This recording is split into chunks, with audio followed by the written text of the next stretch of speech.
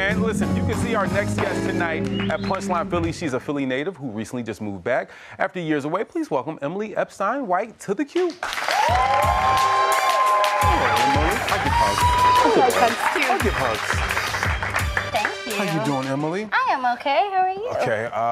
So you moved back. Where were you? I was in Oakland, California. Oh. Yeah, I made a horrible decision. Oh no. When people say they moved back from California, usually it's L.A. No. No. What were you doing in Oakland? My husband had a business, so we were partnering with them to do a lot of work, and also it's beautiful there. Yeah, I like yeah. Yeah, I don't know if you know about the weather, but it's magical. Yes. Yeah. I've been to a little town called Petaluma. Yeah, it's a little wine. We'll talk about that later.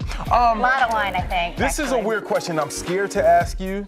I'm not. How can I say this? It's all right. Just let it out. You'll feel better. Are you full? I had a huge lunch. Yeah. Are you pregnant? I know. I just had a really big lunch. Thanks for asking. You should burritos, man. You should never ask a woman that. But I'm hearing that you're 8 months pregnant. I get nervous. Let's give it up for her. Okay. Okay. I get scared. Let me tell you a real story, true story. I saw this lady. She comes up to me. I'm like, oh, how many months are you? And she says, and I quote, I just had surgery. Oh, no. And I was like this. So it was a rule. So you're 8 months pregnant and you have another, well, you're going to do comedy at Punchline and you're going to have. Yeah, well, luckily it's not like a jogging in place situation. I can just stay stationary. Okay. And you can just talk. I don't know if you know that you can talk the whole way through your pregnancy. Just all the way through. Listen. And at the end, you know, when you're giving birth, you use your voice a lot. Yes. So, yeah. My wife talked her way a lot through her pregnancy. She said, now, you know, I'm pregnant. Yep. Yeah. So, and you have another child as well? I do. Oh, you're going to be busy. Yeah, I am. Yeah. I'm really regretting this, but it's too late now, so.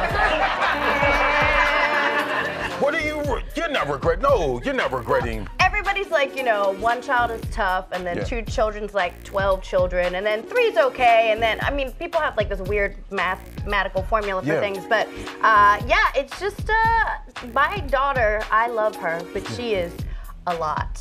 Yeah. Yeah, a lot of feelings, a lot of personality, a lot of independence. She's 2.5, so she has, you know, you might know I feel like you guys know my daughter. Yeah. Well, were you a lot when you were growing up? I was perfect. No. I think the way my parents described me, I was always very like friendly, so you had to be careful because I was always like walking after strangers and being like, hello. But other than that, I was pretty well behaved. Yeah. Although I have a younger brother, and my mom, like, it's very funny because we've been talking a lot about kids and what we were like as kids.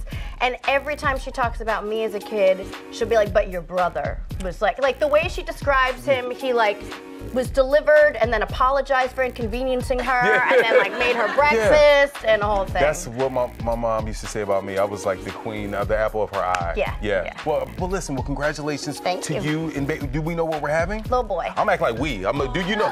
Congratulations. We're not doing this on TV. We're not revealing that you are the. No, you're not. My wife is at work. She would run in here and start stabbing me live on TV.